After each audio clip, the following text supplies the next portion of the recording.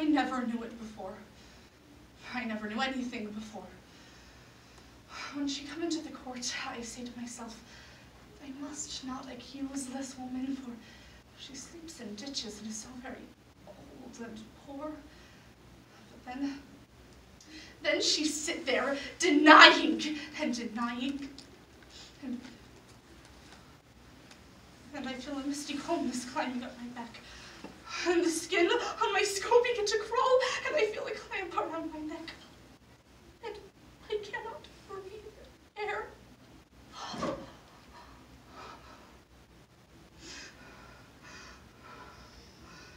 And then I hear a voice, a screaming voice. Ah! And it was my voice.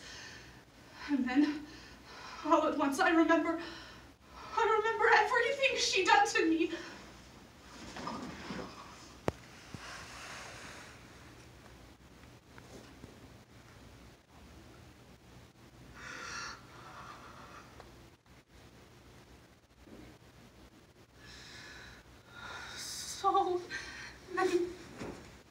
So many times, Mr. Proctor, she'd come to this very door begging bread and cup of cider.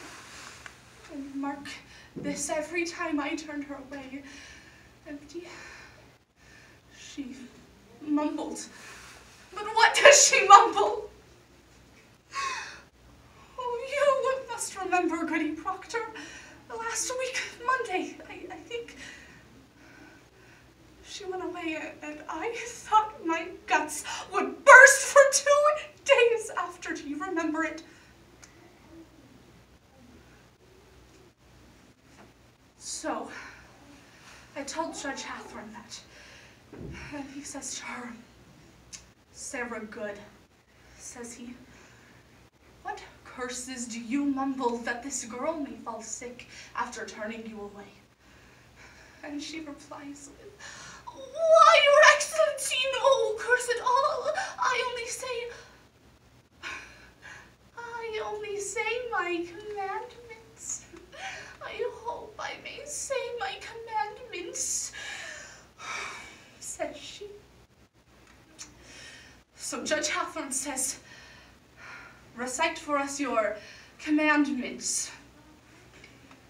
And of the 10, she could not name a single one.